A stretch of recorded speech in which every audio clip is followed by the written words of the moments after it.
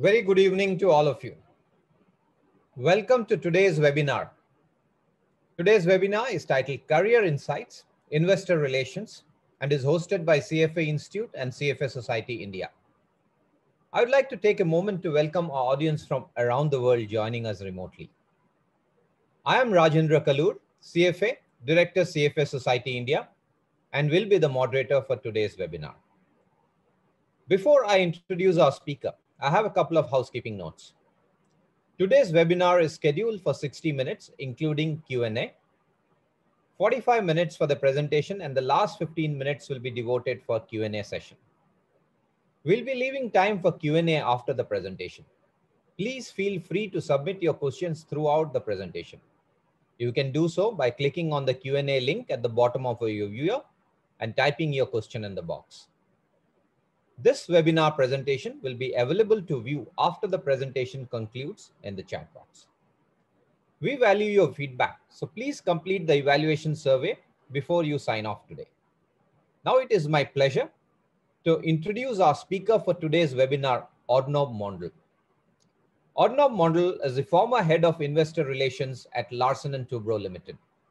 Mr. Mondal has spent 25 years with Larsen & Toubro Limited, and for the past 11 years, until his retirement in November 2020, he was the head of investor relations.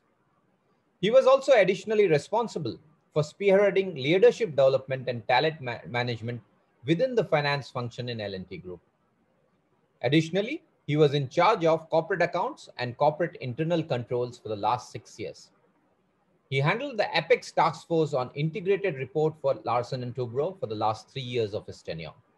Mr. Mondal was ranked second among investor relations professionals in Asia in 2019 by the esteemed Institutional Investor magazine, the only Indian senior management professional to do so. Mr. Mondal, by qualification, is a chartered accountant. Over to you, Mr. Mondal. Delighted to have you. The screen is all yours. Thank you, Raj, and a very warm welcome to the audience. Am I audible for everybody? Yeah, Mr. Mondal, you can. Okay. Yes. Yeah. Now, I will straight away get into the presentation, and I'll limit my time to 40 minutes. My first slide. Actually, I purposely put this slide primarily to depict a situation where IR cuts across all sectors. You'll see a number of sectors, whether it be engineering or FMCG, pharma, or whatever. And investor relations cuts across all sectors. And I'll get into the details. I always make typically in my presentations which have forward-looking statements, I usually make a disclaimer or a safe harbor statement, because not all statements future events may turn out to be materially different. I will take this as read. Now, a very brief idea. Raj has already covered my professional expertise, so I don't need to elaborate. Needless to mention that I have been doing around between 350 to 400 meetings every year with institutional brokerage houses for the last 11 years as part of my IR function. If it's okay, I'll just turn off my video to conserve bandwidth. Just give me a minute, please. Yeah. I also headed the sustainability or ESG or integrated reporting effort, as he mentioned. And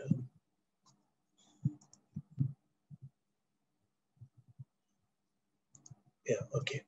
Now, firstly, a brief idea about capital markets, and I've kept it simple. The market regulator is SEBI, Securities Exchange Board of India. The markets can broadly be classified into primary and secondary markets.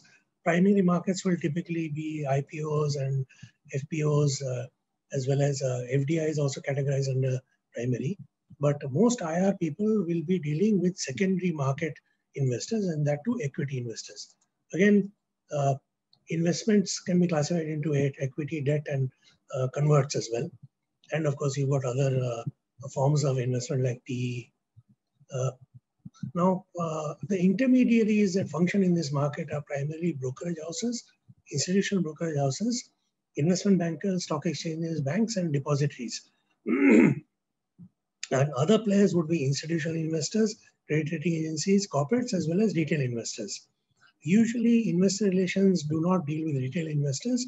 Secretarial departments deal with them. What investor relations usually, the two categories of people that investor relations deal with are brokerage houses and institutional investors, which are called sell side and buy side. The reason why they're called so is that brokerage houses actually sell a story. They bring out research reports, the analysts bring out research reports, which go to thousands of investors across the globe. And institutional investors are called buy side because they buy the story, not because they buy any particular stock as such. So they are loosely called sell side and buy side in capital markets parlance. Going to slide number 8, I'll briefly explain what investor relations, what the core of the function is. And this will be the flow of my presentation, as you can see. Now coming to the core investor relations, firstly, as I mentioned earlier, one deals with brokerage houses, usually headed by somebody who's designated as an equity head. Then you have a head of research, then you got analysts as well as sales heads. Sales heads normally, most IR people don't interact with them, but I have found that it pays to interact with them if you can touch base with them. And investor relations usually deals very intimately with analysts who cover that particular sector and that particular stock.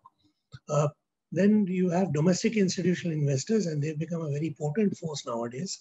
And because the assets under management that they manage are also very significantly large nowadays. 10 years back, it was not always so. And finally, you've got institutional investors spread across multiple geographies. Usually, the geographies which we invest in India are in Singapore, Hong Kong, continental Europe to some extent, UK, and Americas. When I say Americas, it's both USA as well as Canada. And of course, you have a few funds in the Middle East and a few funds in Japan. Now, one needs to engage with them. Now, ultimately, this function is a spokesman function, which means that you are the face of the organization that you represent to to capital markets, represented by these three audiences. But in addition to this, there are some very other important functions. Firstly, one has to build bridges internally with all business heads, because ultimately, since you're the spokesman, you will be the spokesman. You have to know the business thoroughly, which means periodically touching base with business heads. And particularly if it is a conglomerate, you'll have to deal with multiple business heads. You'll also have to deal with multiple internal departments, whether it be finance, accounts, treasury, taxation, and business finance. Usually business in large conglomerates, businesses have independent financial statements, so they have their own finance and accounts teams. One has to interact with all of them, primarily on a quarterly basis to get insights into the financial statements. Then IR is also a conduit to top management. One typically needs to interact very, very closely with CFOs, very often with CFOs as well as whole-time directors. And usually investor relations also periodically briefs a board committee, which is a stakeholder and relationship committee, which usually comprises of external directors, non-executive. And finally, the last piece in this is a huge amount of external information sources which one needs to tap on economy, industry, sectors, as well as various analyst reports. So this is by and large the core. These are by and large the core functions. And as I mentioned, the most important part obviously are the first right-hand three functions. Now, these I would also call them circles of influence, because ultimately you are interacting with these broad categories of people. Now, prerequisites of best-in-class IR. There are 5 broad prerequisites. First and foremost, you will need an expert knowledge of the financial statements as well as underlying financial health. Somebody may ask you, where do you think your return on equity will be over the next 5 years? And hopefully you'll have been able to build a model around that.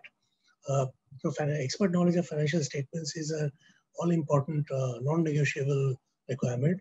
The other non-negotiable requirement is a deep understanding of the organization's business and processes. For example, when I was in L&T, I used to face questions on all sectors. Somebody used to ask me, what will be the total spends in metro rail projects across India over the next 5 years?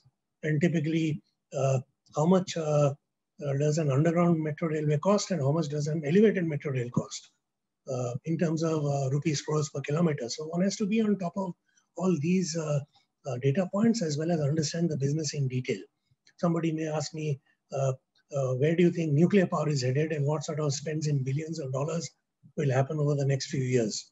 So that's what I mean by understanding of organizations, businesses, and processes. This is one function within, normally the function reports to the CFO.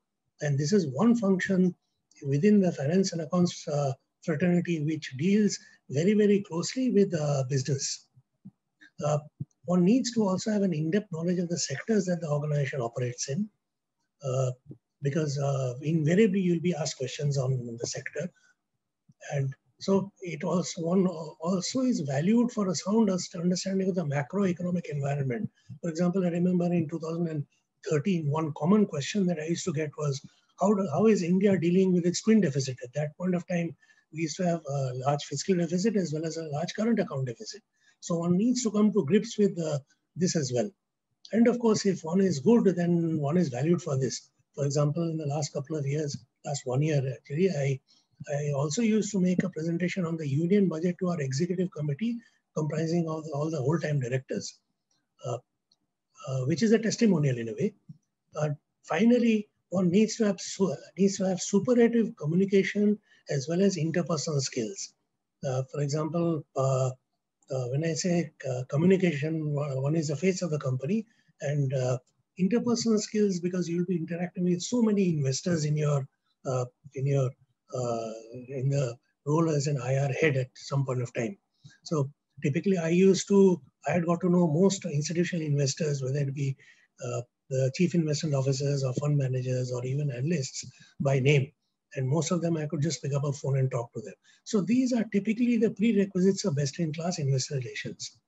Now coming to best-in-class investor, what makes a best-in-class investor relations? I'll briefly try to explain this over the next few slides.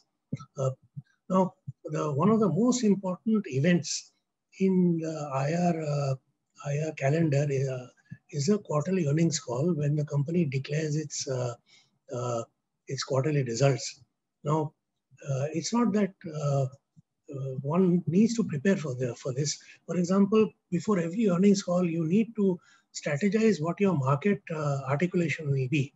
If it's a good quarter, accordingly. If it's not a good quarter, you need to be prepared for what sort of articulation you'll have to you make with the market so that the script doesn't exhibit undue volatility. Finally, you will also have to make superlative investor presentations. And when I talk about communication, it covers things like presentation, delivery, as well as aesthetics. And this is one important highlight of quarterly earnings call. Then the management of earnings call is also hugely important, particularly if it is a difficult quarter. And believe me, markets are very unforgiving and they're ruthless. They'll ask very awkward questions if they are not satisfied with what you have disclosed. So management of earnings call is it's an art and a science as well. As far as L&T is concerned, we are one of the few companies where I used to do the earnings calls independently. Most companies have their CEOs or CFOs or a combination of both doing the earnings call. But at some point of time, if you're valued within the organization, you'll be able to do this independently. Then after the earnings calls are over, typically all brokerage houses, and L&T was a script covered by a huge number of brokers. Typically around 50 brokers used to cover us, of which I used to interact with around 40 to 45. And after the earnings call, typically the brokerage houses will bring out detailed reports, and one needs to analyze those and make summaries and get a view on how markets have viewed the results. And of course, it will be reflected in your stock price the very next day. And finally, there are other miscellaneous activities which are required, and one has to do the transcription, and one ideally should also do peer analysis.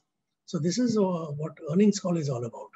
Now coming to some housekeeping activities which are very important.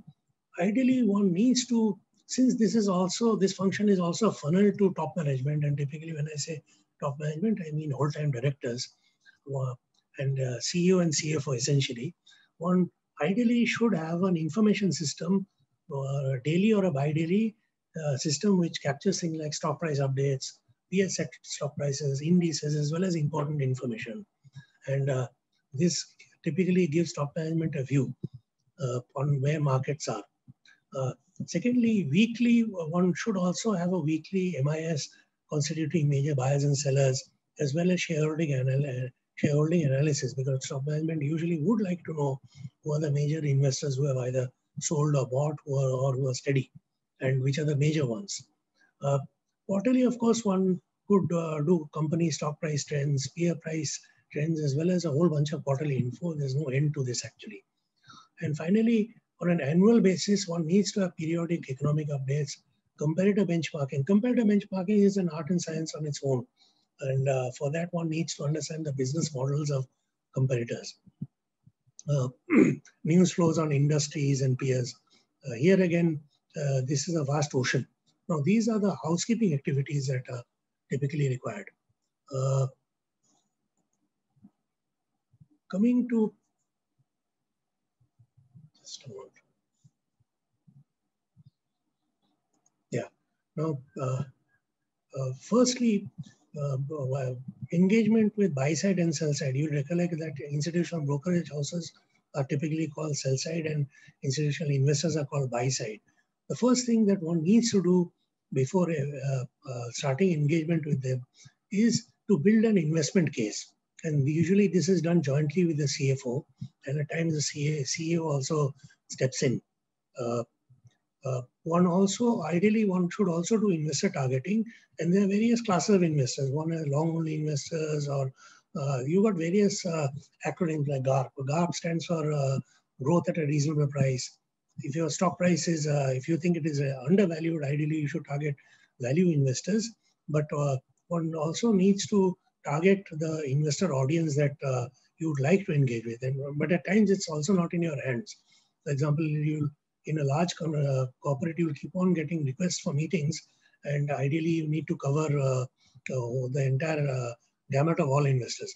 Of course, what I used to do is in meetings which used to come through brokerage houses, where I used to analyze those carefully, and in case of very small funds, I used to tell brokerage houses, why don't you educate the investors, and if on top of that they want a meeting, then I'm fine. One also, the typical modes of engagement with investors are: number one, investor conferences. Then you've got non-deal roadshows. These are the two major modes of meeting them. Conferences are usually arranged by brokers, but to some extent, it's also a logistical pairing exercise where brokers circulate names of corporates who will be attending conferences, and investors express their interest in meeting corporates. So the brokers would fix the schedule as such. Non-deal roadshows are bespoke meetings, in the sense that typically twice a year, the CFO and I used to go on international roadshows to Hong Kong, Singapore, UK, USA, and Canada. And we used to choose brokerages to fix up meetings, and we used to tell the investors which meetings that we would like to attend. And non-deal roadshows means you're just meeting them to explain your financials and business casing, and not for any other purpose like raising funds. Raising funds would be a deal roadshow. Now, in case of non-deal roadshows, typically you will go to the investor offices. The advantage is that you can meet the entire team in one place. In a conference, you'll meet only one person at a time. So you'll probably meet the CIO, Chief Investment Officer, as well as all the fund managers and the analysts. So you go to a investor's office, typically internationally a 1 hour meeting is a standard timeline. So you will spend 1 hour, then you will go to the next investor's office. So you'll have to build in travel time. But I personally feel that that is more fruitful. Then again, one has a number of one-on-one meetings. These are usually based on requests. One can also organize investor days where you get management to talk to investors throughout the day or maybe half a day. And that is something which investors love. Then you can also take them on plant or facilities visits. So these are the various modes by which one can engage with investors. Engagement with sell side typically tends to be very deep because analysts will cover your company. They'll be covering your sectors. For example, all the capital goods analysts used to cover L&T, and they will arrive at their own conclusion, and they will do the valuation. Usually the valuation in case of a complex company takes the form of an SOTP or sum of the parts valuation, where each business is valued separately. And then they'll come out with what they think is a fair target price. Now, for large companies, it's fine. But for small companies, typically they struggle to get coverage by good brokerage houses. And that's where you can play a very important role in expanding coverage. Then there are a whole lot of other issues like issue management. I remember a few years back, the World Bank had banned L&T from bidding for its project for 6 months due to some very stupid reason. And there was a bit of a crisis because markets were kept on asking us what had happened. So one needs to be prepared for handling issues. One needs to have a higher messaging norm. And of course, there are other things like giving monthly investor relations reports to top management. And of course, maintaining a detailed database. So this is what goes into engagement with markets as well as other small hygiene issues. Now, what makes a best-in-class IR? A best-in-class IR, typically, firstly, one has to have quarterly uploads, not just the investor presentation, but in fact, L&T was one of the few companies where we used to upload the Excel files along with the investor presentation before the earnings calls, because this arose, we started this around 6 years back, because feedback used to indicate that markets found it very difficult to put everything from a PDF to an Excel file and analyze it. So we used to make their job easier. Of course, results were uploaded in PDF format. And so this is a very basic requirement. Secondly, one needs to have a structured process for earnings calls and compliance with prevention of insider trading. For example, one practice which some companies do, which I don't strictly agree with, is that they send an invitation to investors, but that can be construed as selective invitation. Now, what we had did, what I had done, in fact, around 10 years back in L&T, is that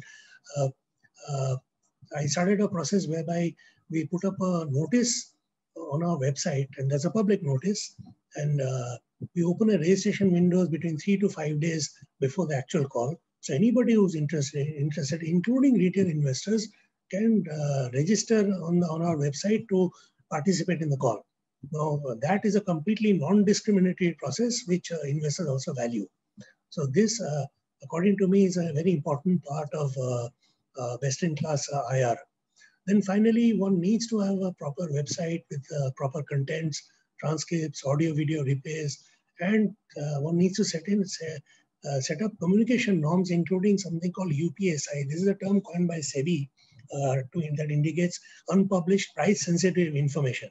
Essentially, what it says is that if you or anybody in the company is in possession of information which could influence stock prices, stock exchanges first have to be informed before markets or before the press.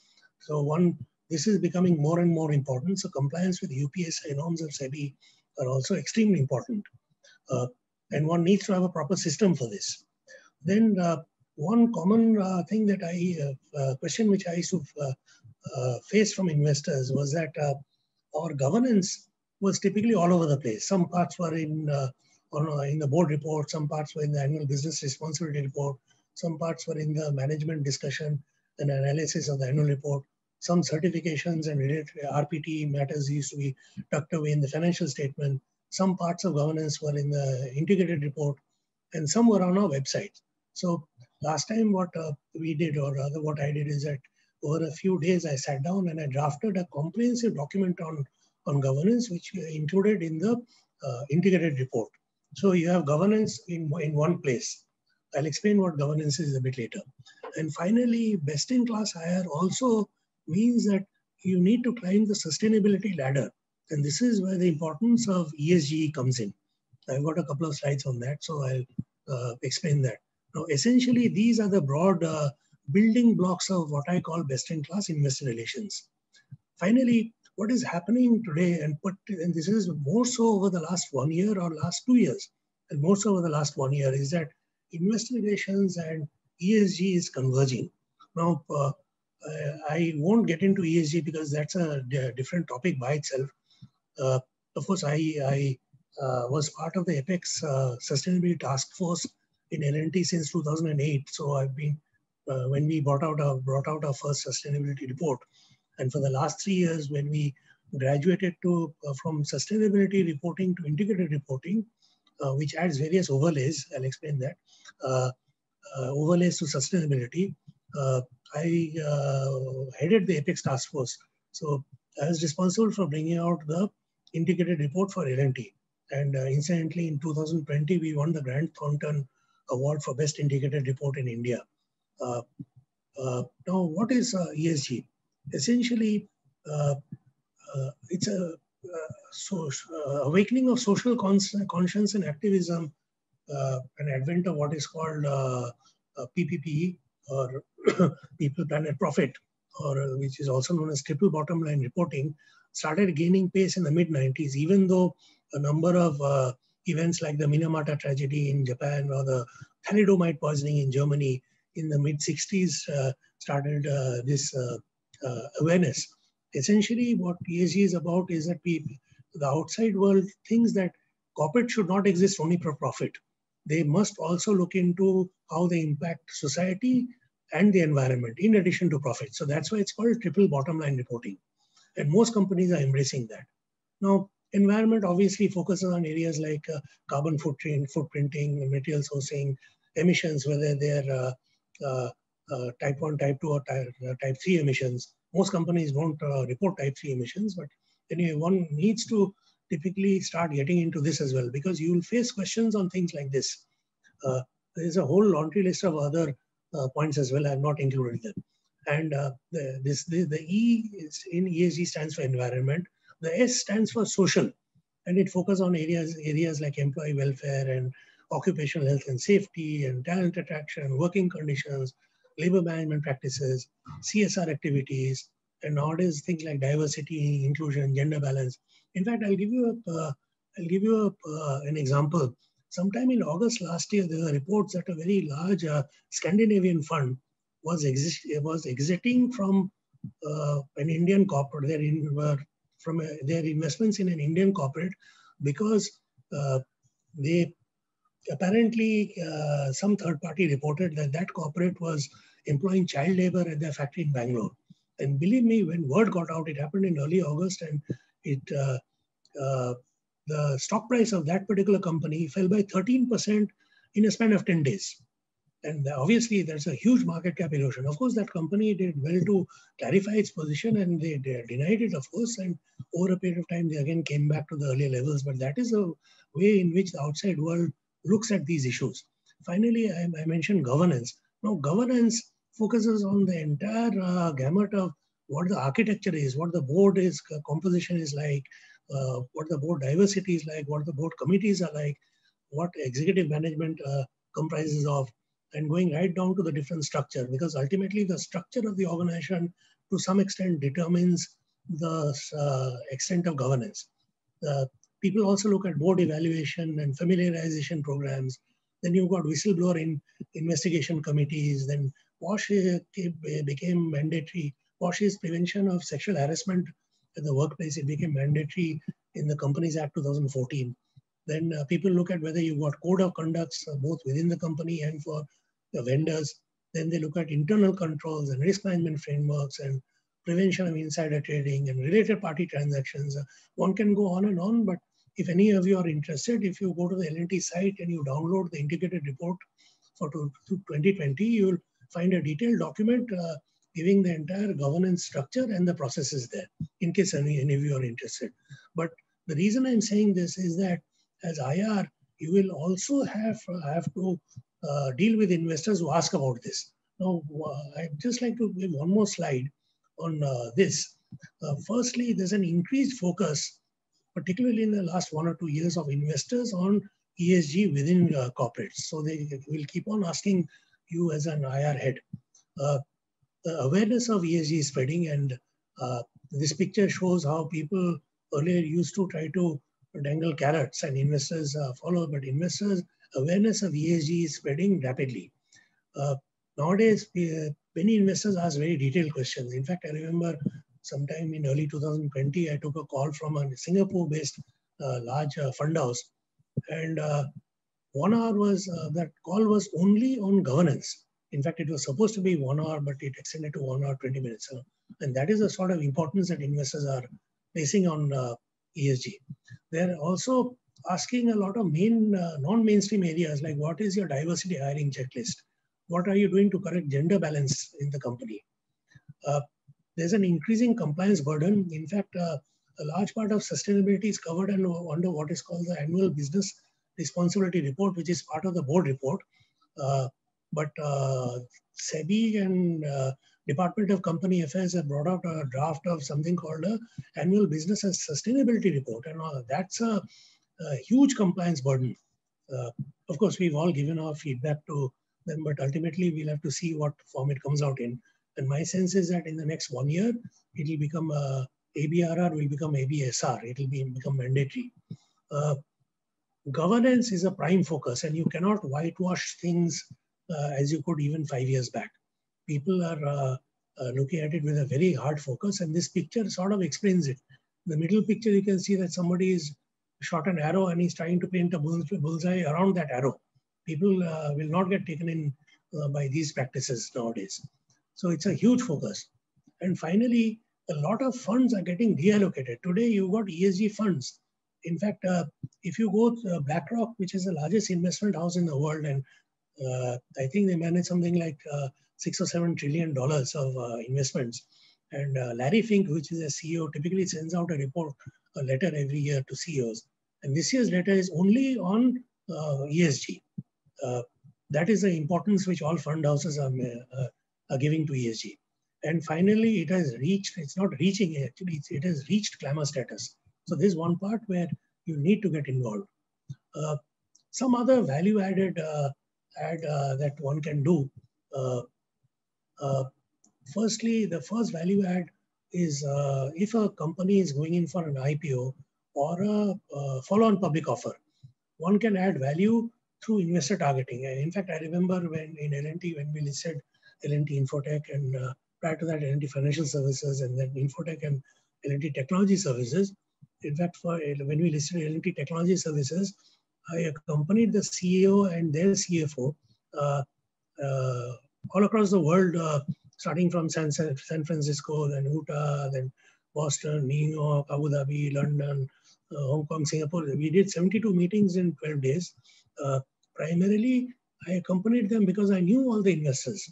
So even though I was more of a fly on the wall, I used to typically go and say, hey, Prashant, I'm here just to introduce Mr. So-and-so, and I'll be more of an observer in case I'm accompanying them since I know you.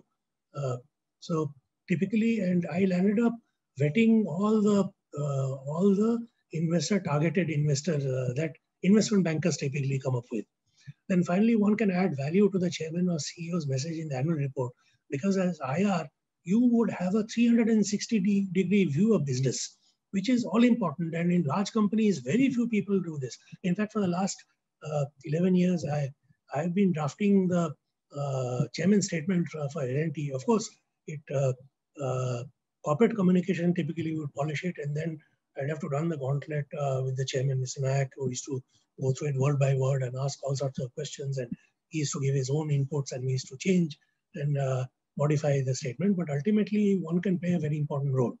Particularly, one can also add value to contents of the board report, and this is where your relationship building with your secretarial department will come into play. Then one can contribute in management discussion and analysis as well as financial information. For example, the CFO, ultimately, I used to give the sign off to the CFO MD&A before publishing it in the annual report. And of course, investor relations plays a hugely important role in the conduct of AGM. In fact, I know large companies. There's one company where the CEO actually thanked the IR head at the AGM upfront for facilitating the AGM itself. Then one can also do perception studies. Of course, I would not recommend more than once in a year, even though there are firms which specialize in this, like Thomson Reuters or IPRIO. One can either engage them, or one can decide to do your own perception study. After all, you will have all the major investors through secretarial department. Typically, secretarial department will get a report which is called a BENPOS report, which stands for beneficial positions, and that's on a weekly basis. So you will have a insight into who are your main investors, and if required, you can do a perception study amongst them. Then, as I mentioned, one can contribute to ESG, and because you'll have to work very closely with the ESG teams in your companies. And this I cannot but overemphasize on this particular aspect because it has become so important nowadays. One area where IR can add value is engagement with ESG advisory bodies like MSCI. MSCI is Morgan Stanley Composite Index. They have their own ESG. There's another firm called Sustainalytics, which does ESG. These are advisory bodies. They bring out their own reports on corporates, and these reports go out to thousands of investors all over the world. So one can set up lines of communication with them to ensure that you are appropriately represented in their reports. Now, one slide, putting it all together. See, firstly, markets usually assign a stock premium to best-in-class IR. A good IR tends to mitigate script volatility because one needs to condition markets on good or bad without specifically telling them in advance. It usually ensures fair business valuations. It's a rich funnel of information for top management, information on markets. It's a framework. It provides a framework for issue management in times of crisis. It provides a guidepost for compliance with prevention of insider trading norms, which are typically brought out by SEBI. A good IR can certainly expand research coverage as well as market reach. And it also facilitates capital raising. And finally, strong ESG focus significantly enhances the investor universe and paves the way for valuation bump up. In fact, every single fund house in Europe follows ESG norms. They'll not invest in a company unless they are convinced that the company follows good ESG. Now, coming to career prospects in IR, you will be part of the finance and accounts fraternity, typically reporting to the CFO. And as this diagram shows, you'll have to interact with all corporate level departments. And of course, there's also something here, I put business F&A, which would be finance and accounts, which is embedded in business, in different businesses. Because in large conglomerates, business typically have their own balance sheet, P&L, cash flows.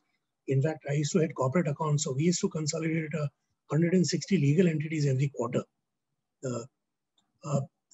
These are to some extent ballpark numbers, but current compensation levels, entry level would typically start off at around 10, 12 lakhs or so. After 5 years, one can move into a 15, 20 lakh bracket. After 10 years, anything between 25 to 35 lakh. 15 years, typically you will be a seasoned professional drawing minimum around 40 to 50 lakhs or above. 20 years plus could be anything. Could definitely become 1 crore or thereabouts, whatever. I'm not putting any number, but it could be anything, including stock options. But mind you, as I mentioned here again, my disclaimer is that it's a bit of a gut feel based upon my experience, and it varies widely from organization to organization. Finally, one question which I typically ask people is that companies usually have two types of structures. One would be a very tall structure and one would be a flat structure. Now it is up to you to decide which one you prefer. For example, in a tall structure, one can at least expect promotions every 2 to 3 years, but again, it's a long climb up the ladder. Whereas in a flat organization structure, the levels are much lower and one has to wait for very long times before one gets a promotion. But at the same time, a few promotions and you reach the top. So ultimately, it's a choice which you will have to make with what sort of organization you'll join. Advantages that you have is that you have the ability to analyze financial statements. You've got a strong understanding of valuations. For example, nobody needs to teach you what is the significance of WACC minus G in the calculation of terminal value. You can do a lot of financial modeling. For example, I used to do the entire return on equity modeling for the group as a whole. You understand markets, economy, understanding of business and business models. And this is one of the few outward facing finance and accounts function. Treasury is another, but this function is more outward facing. Investor relations has ready years of top management and has a very high visibility as well. And of course, one can readily move to other functions such as treasury, business finance, mergers and acquisitions, corporate strategy. One can move to CFO office or CEO's office. One can move to other corporates as well. And one can also move to sell side or buy side. However, you cannot leave it too late because people will see your past experience. In fact, I know somebody who's done that. And finally, you require a lot of soft skills like interpersonal skills, networking ability. And I will not read out every word on this. With that, I'd like to hand it over to Raj for the Q&A session. Many thanks, Arnob, for this very delightful and excellent presentation. You made a very comprehensive presentation on the career prospects for investor relations. While investor relations actually serves as a very critical function, largely as an interface between investors and the company, very little actually is known. And I think with your presentation, you kind of demystified some of the aspects of and the prospects in investor relations. Thank you for that. As a reminder to the audience, while there have been some questions that have come through already, you can submit questions through the box that is available through the Q&A link at the bottom of the screen. And now I proceed to Arnob again for some very interesting questions that we have already received. Arnob, I think one of the questions that we have received, in fact, from more than one, is about, what are the entry-level prospects for investor relations? What are the qualifications or the experience levels that you look at?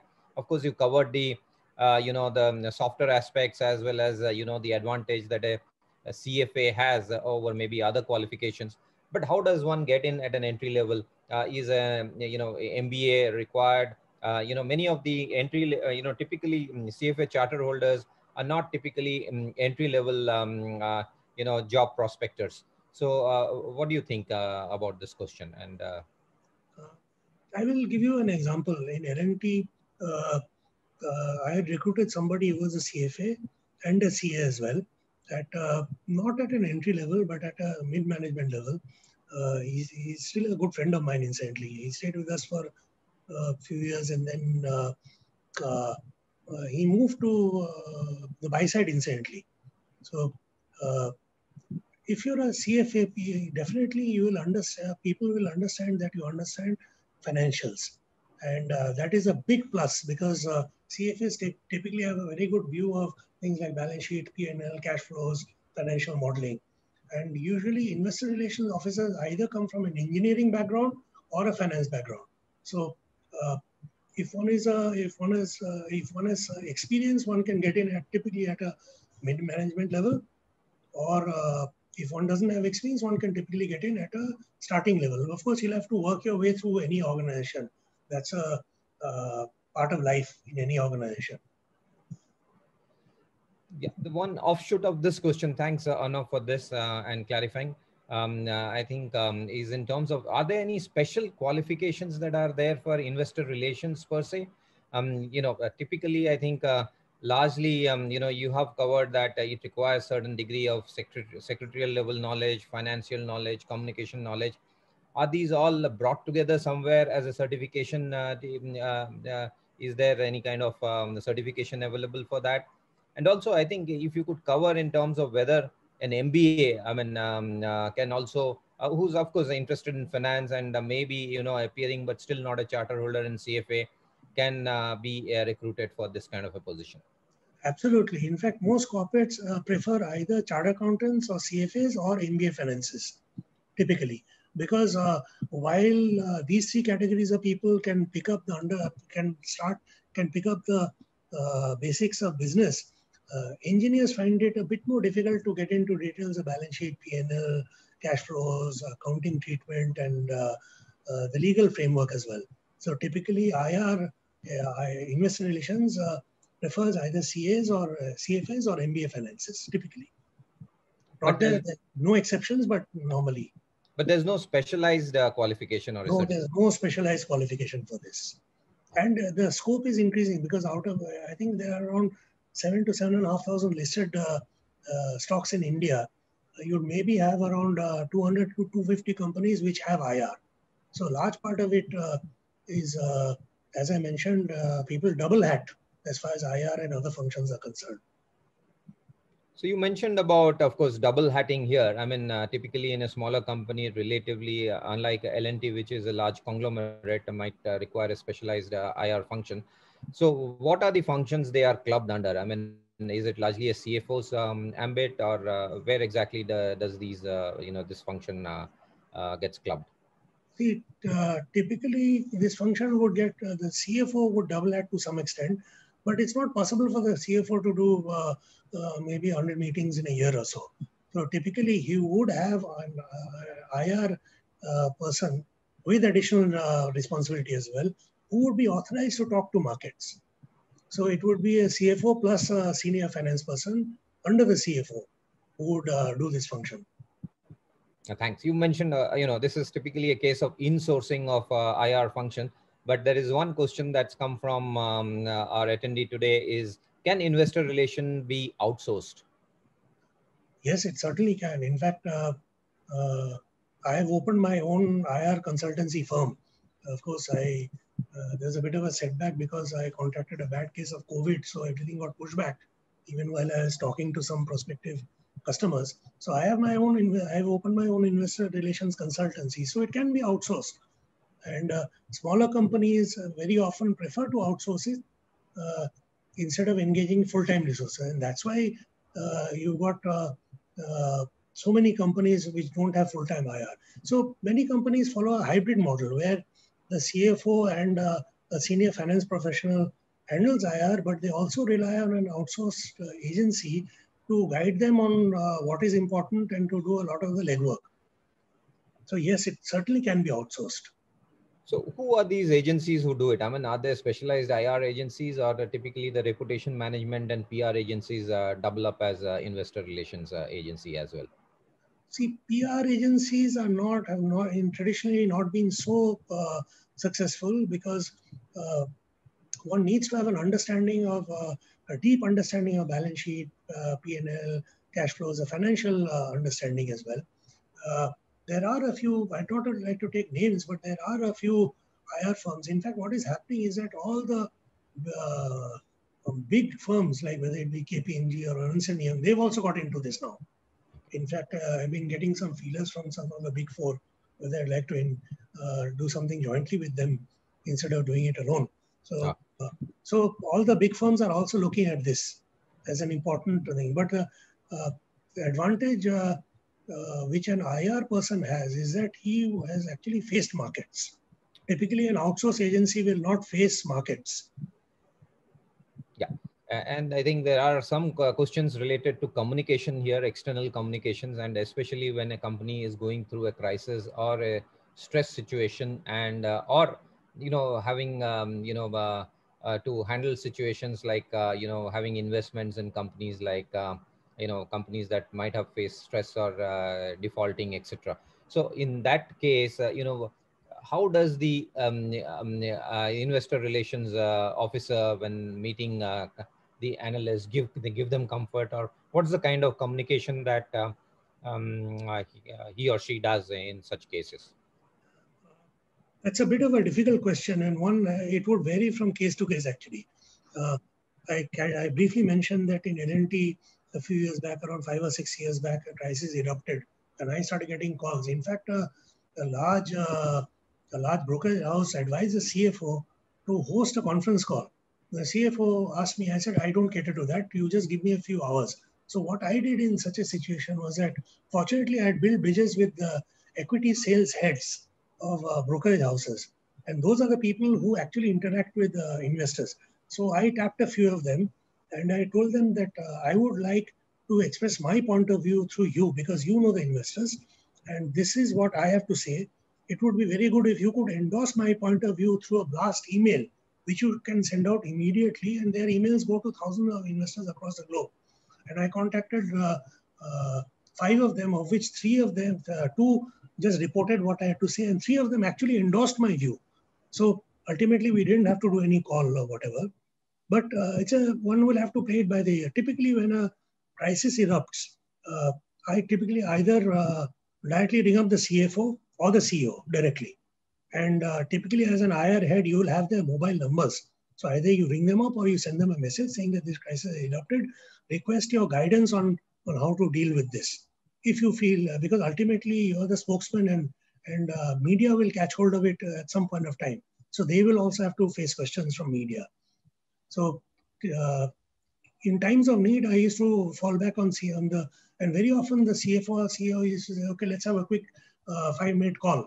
So we used to have a tripartite call and decide what our articulation to markets and the media would be. I was not authorized to talk to media, but typically we used to be on the same platform. Thanks. And, here's an interesting article, question from, again, one of the audience here. Is in terms of the COVID times and how it's changed the workflow across several companies. So how did this COVID impact meeting investors? Of course, video conferencing technology was always available. So what has changed basically on the workflow and the virtual meetings now than pre-COVID?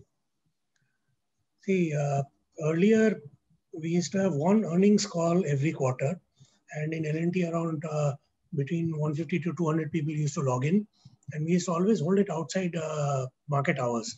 Obviously, we didn't want any script volatility. After COVID, what we found is that, of course, the first quarter, the CEO himself, along with the CFO and me, 3 of us took the call, and we found that the attendance jumped from around 150 normally, it jumped to 300. And thereafter, we find that it is every quarter, close to 300 people have been logging in onto calls. But everything became virtual post-COVID. I suspect that, yes, it will, once the world finds a solution to this virus, some amount of physical meetings will again start. But at the same time, a large part will be virtual. But mind you, there's no substitute for meeting people face to face. In fact, the reason why I knew investors all across the globe and I knew them on first name basis was that I was meeting them every year, at least twice a year, in a physical meeting. And virtual meetings lead to very different behavioral traits and social characteristics. So I suspect that it will gradually move to a hybrid model, major part of which will be virtual and some part of which will be physical. But today, everything is virtual. So yeah. So there's no substitute for face-to-face. I think that's the bottom line there. And there's one interesting question here: is how do you distribute your time among buy side and sell side? Is there a kind of a fixed formula, or how do you kind of devote time, or do you actually distinguish between buy side and sell side, or are you typically agnostic to it? No, but typically sell side, which are the brokers, do get much more deeper into details. So with sell side, you have to be thoroughly prepared. In fact, I typically used to prepare for around 3 to 5 days before every quarter's results. And I used to have a thick bunch of my own workings with every fact and number at hand, because sell side people will get deep into that. Buy side people ask questions more on business. Yes, they do ask questions on financials, and there's no allocation that one can do, except for the fact that out of the 300 to 400 meetings that I used to do every year, around 50 of them used to be with the sell side and the remaining with buy side. So the buy side meetings are typically be much more voluminous in number, much more voluminous. Because the number of players are more, or number of players are much more. So there's one more thing is how exhaustive is the work load on IR? Is there kind of a work-life balance, or you find that the job is largely imbalanced? Very difficult question to answer. In fact, when I started, like all of us, when we started working from home, I found that my working hours had become hugely elongated, and I used to take calls at any time of the day or almost any time of the night. So, but workload, if you're only into IR, typically what happens is that you will have a decent work-life balance with one caveat. You have to be a voracious reader. So most of your free time will go into studying something like sectors or macroeconomy. So, and I used to do that at home very often. Work used to be for meetings, whether it be meetings with markets or meetings with business people, because one has to keep on, that's a hugely important thing, building bridges with business heads. And one of the best ways to do that, which I found, is that I used to take business heads with me to conferences. So they used to get a complete 360-degree view, and they used to carry those learnings back home to their own jurisdictions. So, I mean, the key is that it's not a 9-to-5 job, and no, it's not a 9-to-5 job. In fact, nowadays, I don't think you have any 9-to-5 job. And the other thing is, what specific mandate does the IR operate in? I mean, is there some kind of a situation where you are told to give information up to a point, and beyond that escalate? Is there an escalation matrix that operates here, or a hierarchy that operates here, or the investor relations officers are completely empowered to give whatever communication on behalf of the company? Usually IR heads or SEBI has a requirement of what is called a CIRO, a Chief Investor Relations Officer, which the board has to actually approve. Now, IROs or CIROs typically have a mandate to articulate as they feel necessary. But beyond a point, there's a limit to the extent of information that one can give. So I used to very clearly say that I'm sorry, but I'll have to disappoint you on this front. I'll not be able to give you that information. After all, I cannot practice selective dissemination of information to markets, and this would fall under that. I think we would be shortly running out of time, but we have 3 questions that I've allocated now. One is slightly different. In fact, a very interesting question is, all the points mentioned in the presentation applies largely for fundamental investors. Now that quants and algos are such a big norm in the investment field, does the IR team target the quantitative strategy firms, or it's not started yet? You cannot do that. In fact, I remember, for example, you have a whole bunch of passive investors, whether they be ETFs or pure passive, and typically they'll not meet you because they follow their own models, or whether it be algo trading, or, for example, Vanguard used to have a fairly large investment in L&T, but Vanguard typically never meets people. They are passive investors. They're one of the lowest cost, obviously.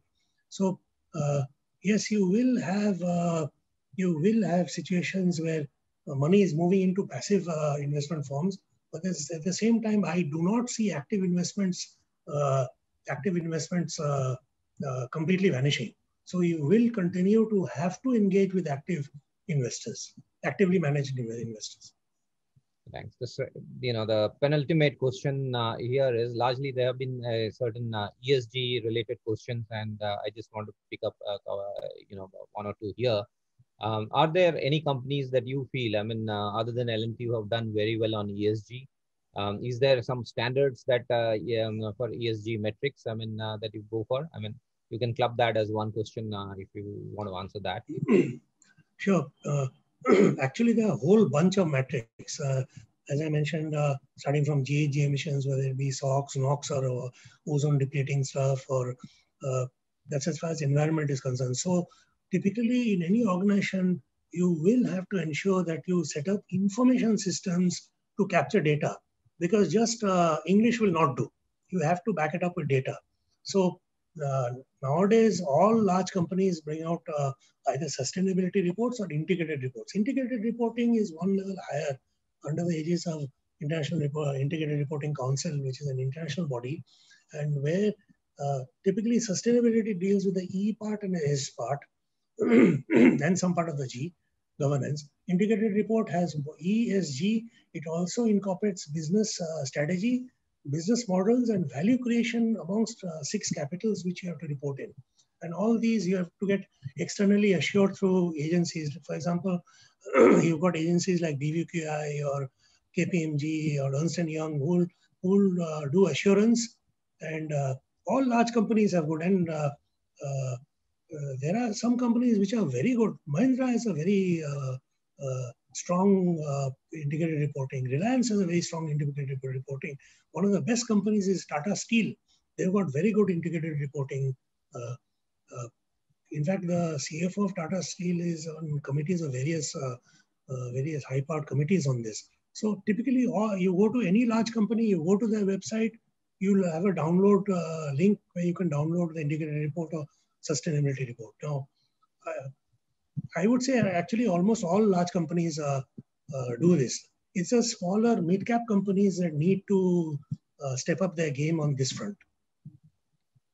Yeah, so we are running out of time, but this one very last question is what I would ask Arnob to answer, and rest I think we should get back to you over other means of communication. But this one question, Arnob, that I'm putting to you is, how would you advise a young professional going through the CFA process to build his or her network in the current climate, considering that you have 25 years of experience and largely communicating to external stakeholders, having built network?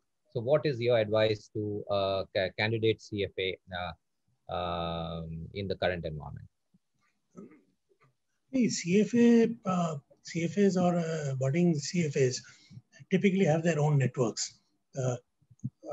In fact, when I started this function, at one point of time, I was a CFO of one of the businesses in L&T, the electrical and automation business, which we sold for we sold it for 14,000 crores a year ago. But after that, I moved into investor relations in 2009, and we didn't have things like WhatsApp then. Nowadays, youngsters are they are very, very tech savvy. They've got their own information sources, and they build bridges. But there's no easy answer, except for the fact that I mentioned that you need to have good interpersonal and networking skills, and that is one of the best qualities that you can have in fulfilling your discharging IR functions. So once you have your own network in place, and once you're designated as a spokesman for, or you can be understudy some spokesman, maybe the IR head, you'll automatically start engaging with markets automatically, and people will start getting to know you. Thanks, Arnob. Really invaluable advice there, and thanks once again for sparing time and sharing your insights with us today. As a reminder to our listeners, please do complete the evaluation survey that has appeared on your screen at the end of the session. And CFA Institute and CFA Society India members may claim professional learning credit by logging in their online professional learning tracking tool. And please do sign up for upcoming webinars if you have not registered already. One is due on 18th March 2021, that's CIO's Insights on the Insurance Sector. The speaker is Dheeraj Agarwal, CFA. And on 22nd April, the time being 5:30 p.m. to 6:30 p.m. IST, we have practitioners' insights on big data and fund manager evaluation by Sabi Asher. With this, I thank you for participating in today's webinar, and thanks to you, Arnob, and over to you, Harshad.